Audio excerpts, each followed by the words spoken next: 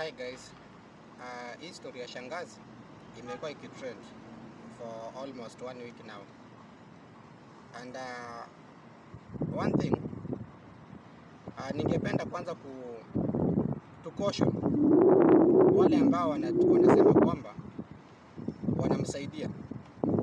You may think that you are helping, ama mnaweza kuwa na huo moyo wa kutaka kumsaidia, but then you are doing it in a wrong manner, in a wrong style.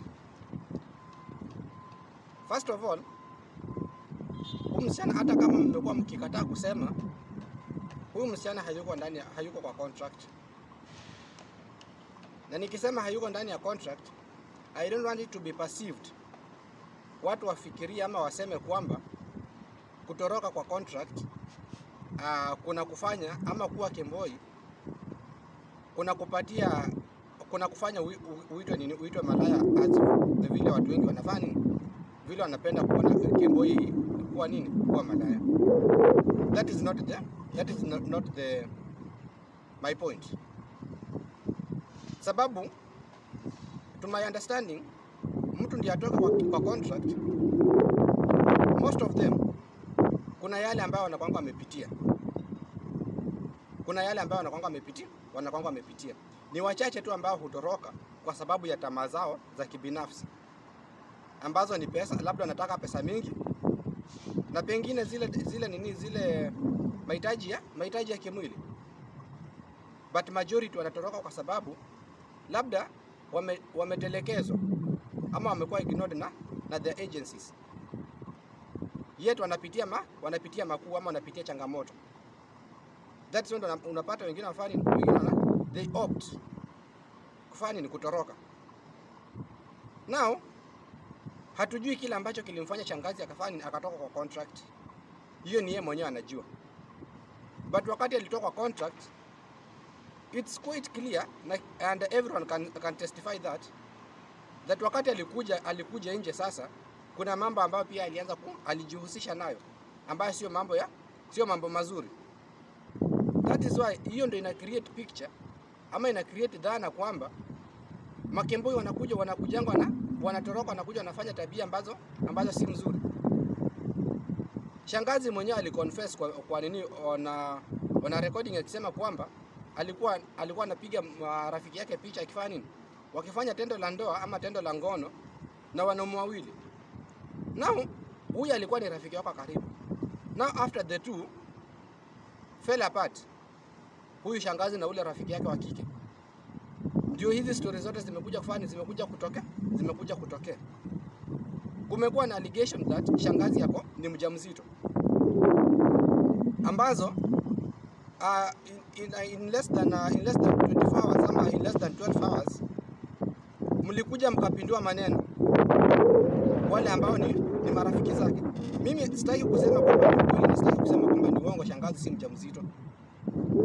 But in defense, mmekuja in defense na excuse ambao mnapenda kwamba shangazi si mjamzito, mnasema kwamba hiyo nyumba haina nini?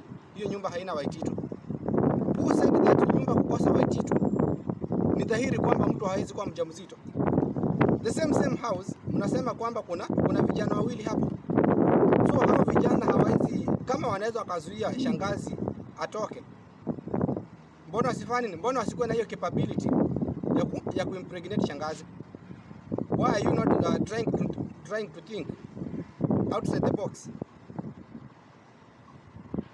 Mmetafuta huyu ambaye alikuja na hii allegation akasema shangazi ni mjamzito, sababu huyu alikuwa ni rafiki yako karibu.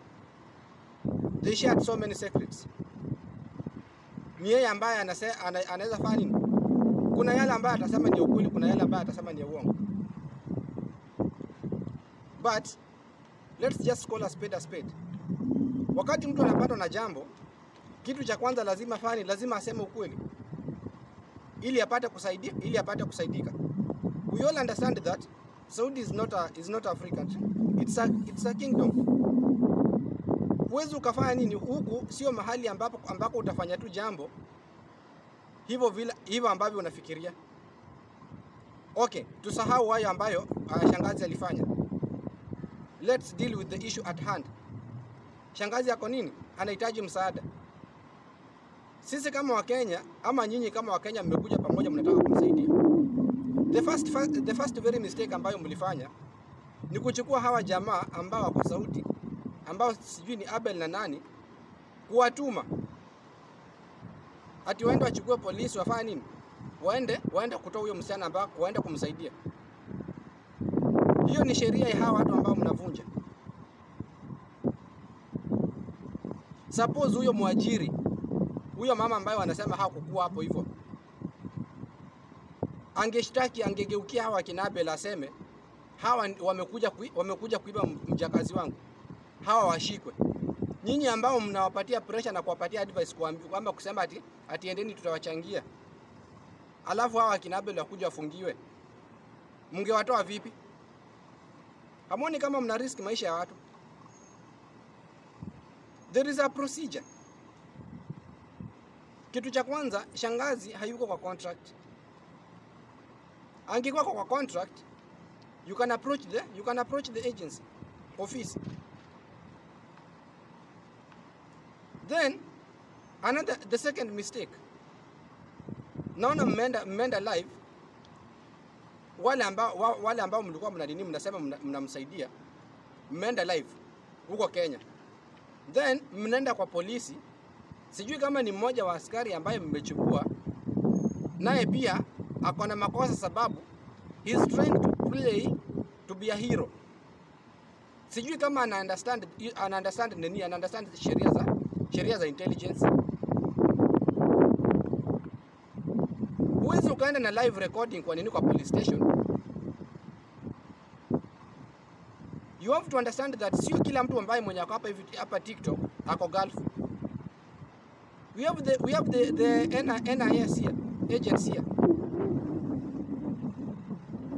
So msifikirie ati ni nyinyi peke yenu mko hapo hivyo wakati mko kwa live iko na watu 1 point something. Mnafikiria watu wako Gulf ama watu wako hapo hivyo to support what you are doing. We have the spies there. And that's why unapata hizo recording ambazo usijui ni Peter Collins walikuwa nazo huko ndani kwa police station. Someone leaked. Police station does not haikubali kwenda kufanya recording huko ndani. The only place ambao unaweza record labda ni mahakamani wakati proceedings zinaendelea. But police station kituo. Hata huyo polisi ambaye ama ni askari, I don't know who Peter is. But kama na yeye anaweza ingia na simu kwa nini ati ameficha? Yeye mwenyewe anajua he's breaking the law. That is why anaficha. You are exposing the intelligence service. Then another thing, mmeenda huko, familia yake iko pale. But now you are playing to be more concerned than the family. At least mungengoja kwanza mfanye muangalie familia inachukulia jambo hilo kwa uzito gani. Jona nyinyi mfanye muwa support. Not that nyinyi mmekuwa on the front line. Familia ikuwe nyuma. Mnasema wenyewe familia inajuana na hiyo agency ya Kenya. Then mbona msiache wa deal nayo? Wakigwama wahitaji nini wasema wanataka msaada wenu. Then you chip in. But not nyinyi sasa mnaenda kujipatia kiherehere. Sorry to use that word. But mnaenda kujipatia kiherehere. Yet hamjui familia inafanya nini? Familia kama iko na different nini? Iko na different point of approaching the issue. Yes, ni kusaidia, mnataka kusaidia. Some of you are doing it in a good faith. But then, are you doing it in a right way? That was not the right manner. That is not the right procedure. Saudi huko kuna sheria. Maybe men, we have that freedom. Tuko na kale ka freedom ka kumove. But it's limited. There are some of the things that we cannot do. I cannot just walk from where I am. I go to somewhere, maybe nibishe gate ya mtu just because nimetumiwa location, nimeambiwa my fellow Kenyan is there. Hata hapo hapa next building. There is nothing I can do. If I go there, huko niitiwe polisi niambiwe kwamba nimekuja kuiba. nyinyi ambao mtakuwa mmenituma mtajua niko wapi. Let's not try to play hero to be heroine where it doesn't apply. Kama Kenya ndio huko mtu ameenda kuplay hero ama alikuwa anataka kusaidia ndio huyo anashikwa ndiye kwa ndani. How about here? Huyo Abel ambaye nilisikia kama yake ilikuwa scanned. Hiyo fine atapigwa. Nani atamsaidia kulipa? Will you people come in to help? My fellow brothers kwenye mko, don't abuse the little freedom you have. Mimi hata afadhali niende kwa agency. Niende kwa hiyo agency niwaambie kwamba kuna one of you mmoja wetu ama hata niseme ni kazini yangu ama a relative ako huku na alikuja na hiyo ofisi. But anafanya nini? Anapitia shida mahali fulani. But now see, that is kama mtu ako kwa contract. What if kama hayuko kwa contract? You have to think before you act. You don't just wake up and do what? And start acting. Kenya iko governed na sheria zake. Saudi pia iko na sheria zake. Hizi nchi mbili sio kama Kenya na Uganda. This is not East Africa. Wengine nilikuwa nasikia pale kwa live wanawake wanasema ati wachukue KDF wakuje huku. KDF wanakuja huku wanakuja Saudi kufanya nini? Wanakuja Saudi kufanya nini? Before ufikirie kufanya jambo, try to think what could be the repercussions. Ama consequences zitakuwaje? Try to weigh what you are thinking. Yes? Try to weigh. Angalia kwamba hicho kitendo ambacho unataka kufanya kitamsaidia yule ambaye unataka kusaidia ama kitafanya ama kitamwadhiri kabisa. Now the only way. Then another thing nikaona kule police station ambako mliambiwa kwamba issue itashughulikiwa kesho. But now it's like you are forcing issues. Mpaka nasikia Peter namwambia sometimes sijui if I don't know the term he used, but alisema huwa inafika mahali force has to apply. You want to apply the force on a police I'm on a police force. Who are you now? You are threatening the police. Atunawaambia kama nini? Kama negotiation imeshindikana, you can apply the force. Now you are applying the force, ndio watu ambao maybe wako kwa live wanakusikiza, waone kwamba wewe ni mjasiri. Na unakuja unafanya nini? Documents zako za kazi zinakuja zinachukuliwa. Wewe upoteze kazi kwa sababu you are going against kile kiapo ambacho ulikula, and you know very well but you are trying to be ignorant. Ndio uonekane nini? Ndio uonekane hero. Sikatai mtu asisaidie. Even me I do help. But I don't approach issues in that manner. The only person ama the only agency that can help shangazi labda ni embassy hapa ambayo mnasema haisaidii. Sababu huyu mzee alishavunja sheria za nini? Alisha breach contract. Na niliona pia mwingine hapo huyo nani sijui ni Peter ni Collins wakisema kwamba agency ndio inafaa kulipa.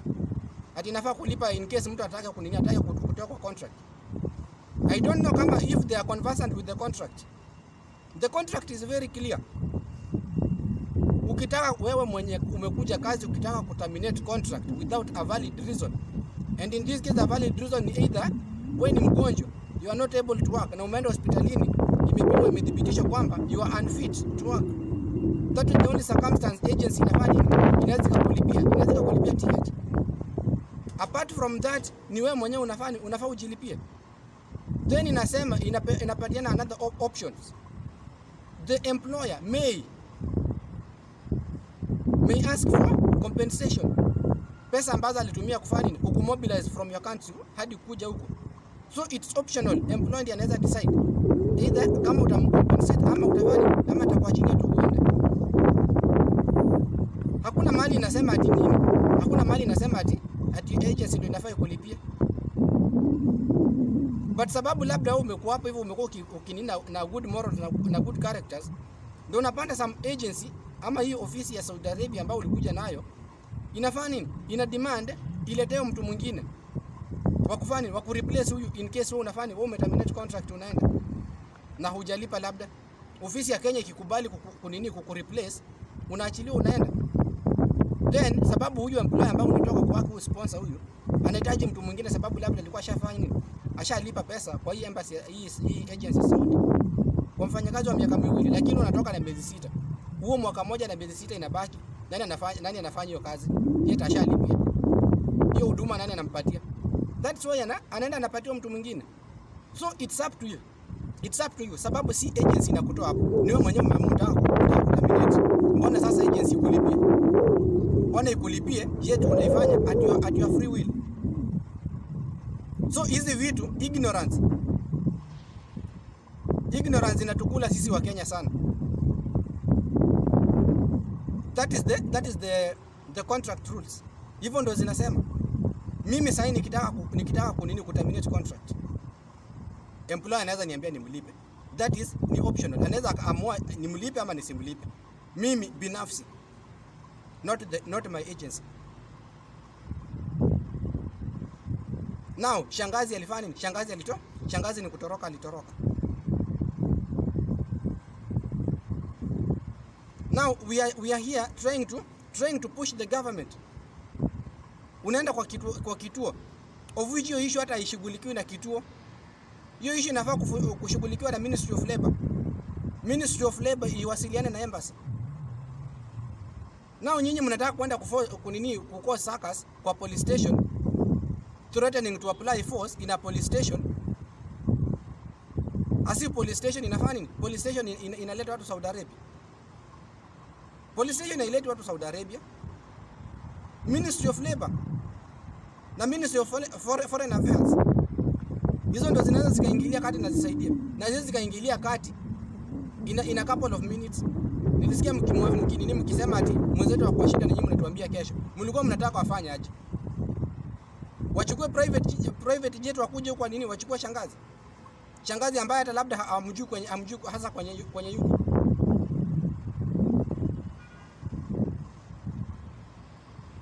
Acha tujichunguze na pia tujiulize maswali. Wewe ndio kukemboi, hakuna reverse. Ukitoka ni hivyo. My advice to my sisters ambao mko nje ya contract. You are my sisters. Especially kwa wale ambao walitoroka kwa contract kwa sababu ya kupitia mateso after being ignored by the agencies. This is my advice. You take it, ama ukiona haitakusaidia achana nayo. The moment umekemboi, umeenda kule nje, umepata kazi nyingine, keep off from the social medias. Epuka kabisa na social media. Enda huko, ulitoroka kule kwingine sababu hauko unapatiwa peace of mind. Umeenda kule labda unapata hiyo peace of mind kidogo, hata kama hutakuwa treated as their daughter, but unapata hiyo peace of mind. Fanya kile ambacho kilikupeleka pale. Hizi vitu ambazo naona mnafanya social media, sijui ati ni kuenda kudance huko, sijui mnatwek umekuja Saudi Arabia, unaona umeshine, unataka kuonyesha watu vile umeanza kunini, vile umemea sijui nini. Unataka kuwaonyesha sasa wewe ndio umefika. Umesahau kwamba kule kwingine ulitoka kwa sababu haukuwa na ulikuwa unapimiwa. Lakini hapo umekuja umepatiwa list ka freedom, na wewe sasa unataka kumisuse. Nimeona some clips huko mtu anafanya nini? Mwanadada, hata si mwanadada, ni mama mzima. Ana dance hapo hivyo, alafu kamzee kanatokea huko sasa sababu kamekuona una dance. Pia wewe unashangilia sasa, unacheka, unaona ni kama unafanya kitu ya maana. Kamzee sasa kamefanya nini? Kameingiwa na ile evil mind, kanaona huyu mtu ako on it. Anataka mfanye nini? Anataka mfanye mapenzi na yeye. So hii social media itawapatia pressure na itawaharibia. Wewe ulikuja ulipanda ndege peke yako. Hiyo tiketi yako iliandikwa jina yako peke yako. Either urudi ukiwa alive ama urudi ukiwa umekufa, utarudi peke yako. Mimi nikikufa nitarudi huko peke yangu. Sitarudi na nyinyi. hakuna mwenye hata atakuja sema ananisaidia, sababu kila mtu alikujia kushughulikia shida zake. Wewe kama unatoroka kwa nini unatoka kwa contract? Unaenda kwa nje. Jua kitu ya kwanza ushavunja sheria. So wakati umevunja sheria, unafaa uende ukiwa mnyenyekevu. Sio uende tena ukule unaenda kwa kichwa ngumu huko. Sometimes I go through your posts. Na the kind of advices mnapatiana. Nyinyi wenyewe mnaharibiana. Ni nyinyi wenyewe mnapeana kichwa, mtu anaenda na mess mahali kwenye yuko. Alafu akikuja kulia, mnafanya nini? You take that issue. Mnataka sasa kutrend na mnataka kupata nayo followers na likes. Yetu ni nyinyi wenyewe mlifanya nini? Mliwaspoil. I saw the other time. Huyu sijui Nelson Midhamu. Someone who is in US anawaambia muandamani. Ati mseme Mafi Shuku. Wewe kwa street huko Saudi unaiona watu wangapi wakitembea. Wewe unafikiria tutoka na plaka tukuja tumeinua unasema haki yetu. Wewe unafikiria utatembea mita ngapi kama hujashikwa? Na vile gari za polisi huko zina patrol kila mahali. Then unaambiwa tu na mtu sababu wewe akili yako ni ndogo. Mtu amekwambia sijui ukifanywa nini ukatae kazi. Yeye mwenye anakuambia hivyo, yeye kwenye yako ako comfortable. You don't have to think. Unaweza tafuta wale marafiki ambao uko nao. Angalia marafiki wazuri. Those people who can give you mature advice. Sio yule anakuja tu kukuambia vile anafikiria. The same shida ambayo yeye anapitia, sio zenye unapitia. Watu ambao wako nao, matajiri ambao wako nao, sio same na hao ambao uko nao. So, labda kama wako uliwaambia hivyo wakakufanyia, hawa nao wataifanya nini? Wataifanya in a different way. So, usikuwa tu unafuata kila advice ambayo unaambiwa. Afadhali upigie marafiki zako kama uko na wawili ama watatu. Sikiza kutoka kwao. Ukienda social media utaadvisiwa, utapata 300 comments. Kila mtu ako na opinion zake. Utafuata nani? Another thing. Before uende huko social media kuenda kupeleka shida zako huko, try to make sure involve your agency. Hii ni kwa wale ambao wako kwa contract. Jaribu kuinvolve your agency. Ikishindikana, pigie reach your parents huko nyumbani waambie. Waende wa push agency ya nini? Ya kule Kenya. Hiyo agency ya Kenya ifanye nini? Ipush hii ya huko. Acha kukimbilia kwa social media.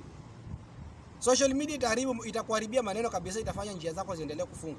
Sababu mimi ama wewe, you as an agent, unasikia aje wakati unasikia ushachomewa kwa nini kwa social media, then baadaye after ushachomewa the same person anakuja na kuambia nisaidie. How do you take it?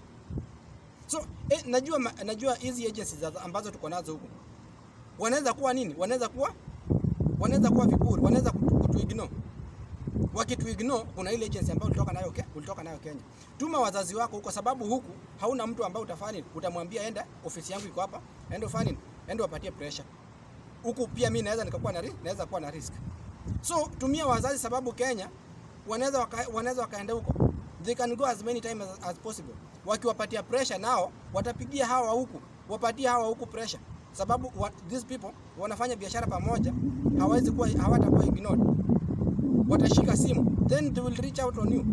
But umeenda kwa social media, umeanza kuchoma, umeanika namba za boss wako huku, namba za agency. Ma agents wanaanza kupigiwa kwa huku, sasa Mwarabu anapigiwa ama boss anapigiwa na karibu kila mtu na kupatiwa vitisho. Then una expect huyo mtu afanye to act calm. Let's try to reason. Acha tuache kubehave ina maana ya tunafanya ya kuendanger hayo maisha ya wenzetu. We are putting our people, our fellows lives at risk. That is something we should know, or we should know. Then another thing, kwa my Kemboys pia, wakati na Kemboi, try to inform your family. Waambie mimi kumeenda hivi na dhulumiwa, agency yangu imefanya imekosa na nikaamua labda kama ulisha Kemboi, try to inform your family. Wakae wakijua. such that wakati utapatwa na shida, wanaweza fanya nini? Wanaweza jua jinsi ya kukusaidia. Hata kama wako kule Kenya, wanaweza kukusaidia through the embassy. Unaweza kuwa unafanya hapa hivyo kwa muda mchache, wakikutafutia njia urudi Kenya. Na watu pia muache kuogopa kurudi kwa nchi zenu. Ukiona mambo hayakuendei vizuri huku, go back to your country. Go back to your country. Unaogopa nini kurudi kwa nchi yako? Kwani uliua mtu huko? Hizo pressure ati mnasema mkienda huko hivyo ati mtaanza kuona na watu ati mwambie huyu alienda majuu na hana kitu. Umeenda huko umerudi kwenyu, hujaenda kwao, uendi kuwaomba. Sasa kuna haja gani ukae huku, ujilazimishe kukaa huku? Yes, wewe mwenyewe unateseka. Ama ukae huku uteswe ukufe. Wewe kama umekufa, utakuwa umewasaidia aje? This is your life. Kama destiny yako haikuwa Saudi Arabia, unaweza kutoka Saudi Arabia uende uipate kwingine. Hata labda destiny yako iko Kenya. But wewe umekuja unatesekea huko. Why are you afraid? Mbona unaogopa kurudi kwenyu? Huko ni kwenyu. East West home is the best. Usijilazimishe kuishi mahali ambako unafanya nini? Mahali ambako hapa kufit. Mbona utembea na kiatu ambacho kinakufinya mpaka unatembea kama kilema? Yet you have the option of removing that shoes and putting on a new shoe that fits you.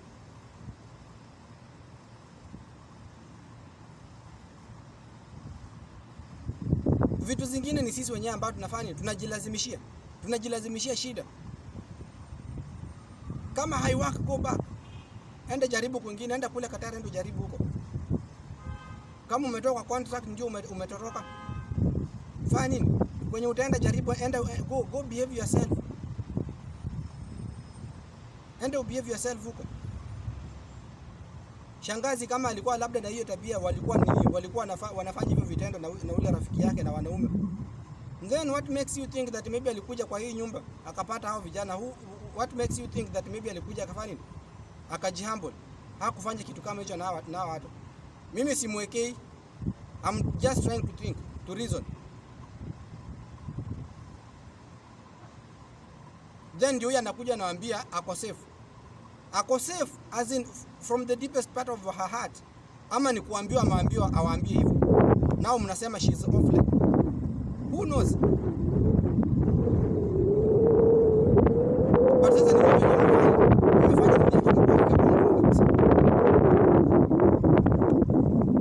let's just watch our ways. Kila mtu anajua kile kilimleta Gulf. Mimi nitakwambia fanya hivi, lakini kikikumania mimi nitazima simu yangu ni focus na kile kimenileta huko. Let's not do things for the sake of kupata mafans. Mafans mimi hawataniwekea chakula kwa meza yangu. Hawata feed my family. Kwa mimi mwenyewe najua familia yangu venye iko. Ni mimi mwenyewe najua vile nafaa kuwasort. Sasa nikikuja hapa hivi nianza kutoa nguo ati sipi na washa kifua ama nafanya nini? Hiyo itanipaje bills? Some of you naona ladies mko mpaka na courage ya kwenda kuandress mbele ya cameras. Live. Ati mnafanya nini? Just to get followers. Then unapata watu tu na akili zao, watu wamekaa tu hapo hivyo na watch. Wakati mtu anafanya kitendo kama hicho. You think huyu mtu wakati ametoa nguo ati anawafundisha kunyonga? Nyinyi mkitoka hapo hivyo, aone nini viewers wako zero.